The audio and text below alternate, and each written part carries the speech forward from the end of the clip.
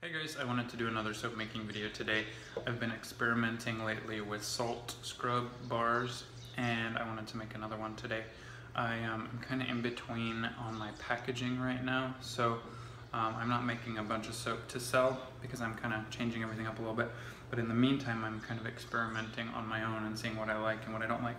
So I recently made these salt scrub bars which have rose, clay, and pink Himalayan salt. They're amazing bars. I really like them.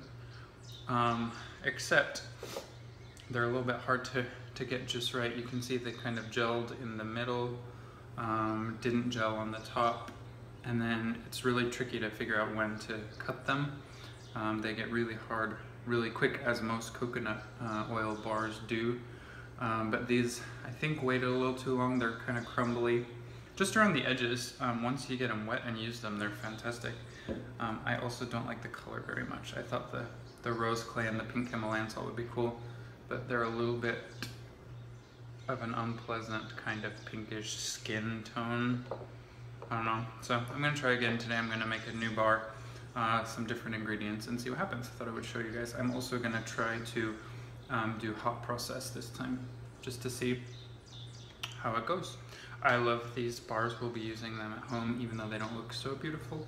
But I need to continue my experimentation so I can get a great bar to start selling to you guys, and maybe today's bar will be the one.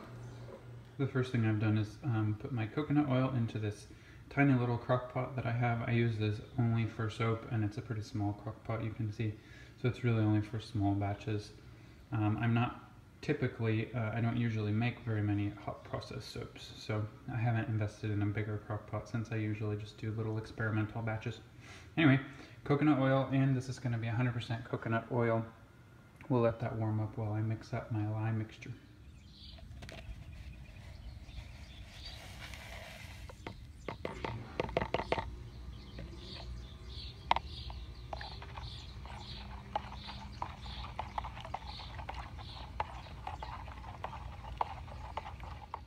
Okay, so as you can see, my coconut oil is melted. My lye is mixed. For this recipe, I've mixed the lye with aloe rather than water. I like doing that with my soaps. We'll try it this time. Typically for my all coconut bars, I mix it with coconut water, or even sometimes with coconut milk. But these bars get so hard as it is, I don't want to mess with the coconut milk craziness. So just add the lye mixture.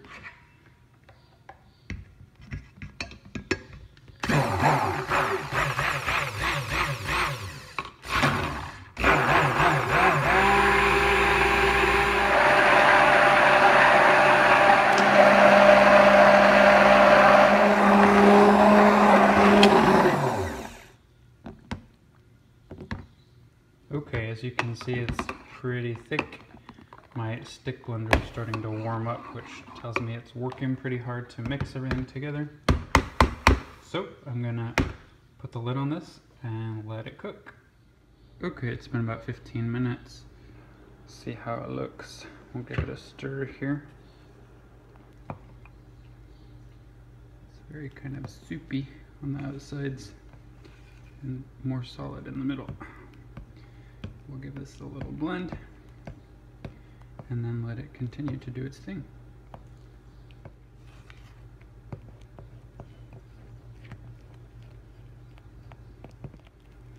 Okay, we'll put the lid back on this and check on it in another 15 minutes or so. Okay, another 15 minutes have gone by.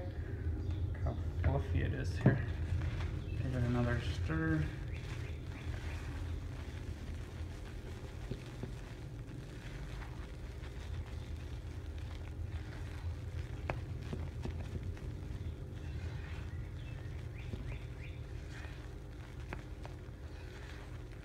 While my soap cooks away, I thought I would show you the rest of the ingredients. This is really straightforward. I have a fragrance oil here. I have some red colorant just dispersed in more coconut oil. And then I have my salt here. This is actually sea salt. I love the color of it. It's almost kind of pink like Himalayan salt, and then I like the darker flecks as well. This is the same salt that I used in the other soap that I showed you in the beginning of the video. I'm just kind of using the rest of it today. I do like the sort of instant gratification you get with hot processed soap, you know? You push it through all the stages of turning into soap, and then you can use it right away. This one will probably be able to be ready to unmold and cut within probably an hour of putting it in the mold, since it's coconut and full of salt, or will be. It's like in just one morning you get all this soap that you can use right away. It's time to put this all together, I think. So, soap looks like it's ready. The fragrance. I'm gonna go ahead and add the salt right on top of it.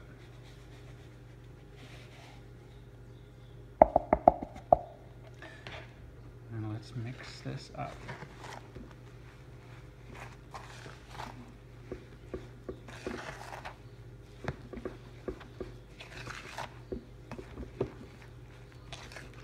This dragon's blood fragrance is just amazing. It's so complex. It's warm, it's a little bit citrusy. I don't know, really, really interesting. It's a blend of a ton of different things. If you haven't tried it, you definitely need to buy some of my dragon soap, which is available at Flamingo Soaps. Or this one, if it becomes a success. If you think this is going to be a good one, let me know and I'll start creating it in bigger quantities. So good.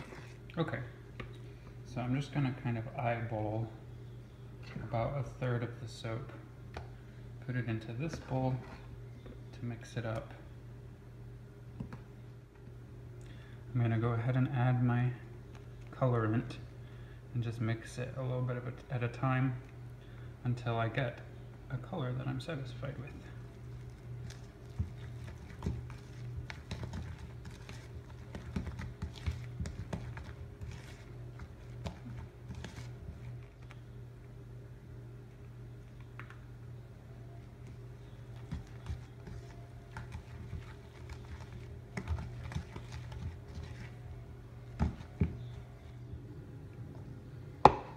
Add this in. It's already kind of crumbly.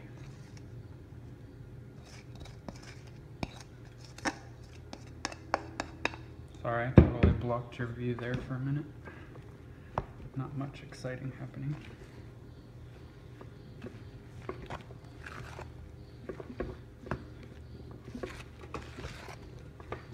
Okay.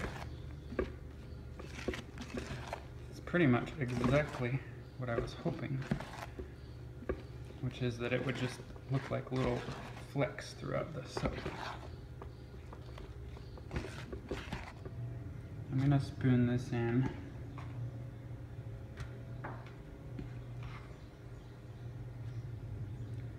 A little bit at a time.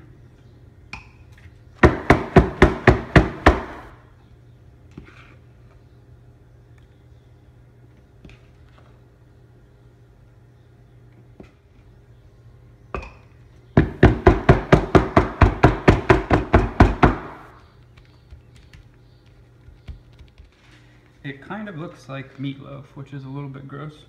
I'm gonna take some freezer paper and kind of press this in to the mold.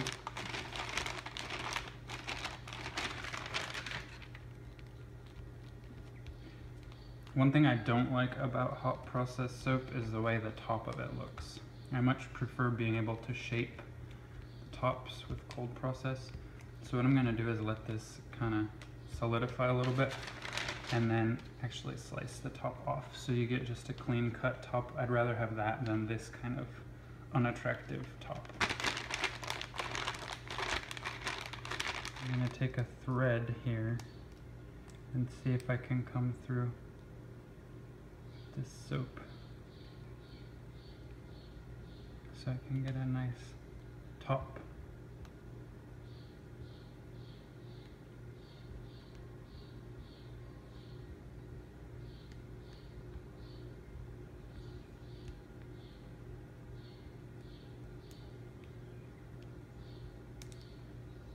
That actually worked well. Let's see if I can slide it off.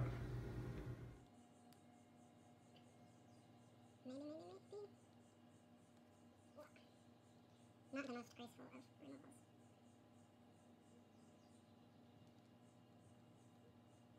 So my soap has been in the fridge for 30 minutes and it already feels very solid.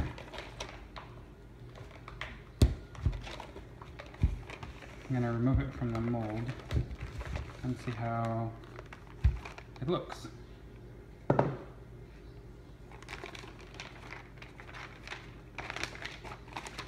It's just separating very, very easily from the freezer paper. It's still warm on the edges that were in the mold, but it feels very firm. I don't think I'm going to wait any longer. I think we'll cut it and see. What I remember from my last sea salt soap was that it's very crumbly and I had to cut a good chunk off the edge in order to cut the regular bars. So I think this little slab here will only give me maybe 5 or 6 bars of soap, but let's see what happens.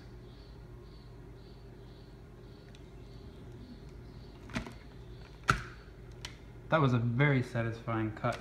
It went right through, no crumbling, no problem. I think we're good. Now it's usually warmer on the inside, but we'll go, I'm gonna cut the other side off here. And then we'll know how much we have to work with.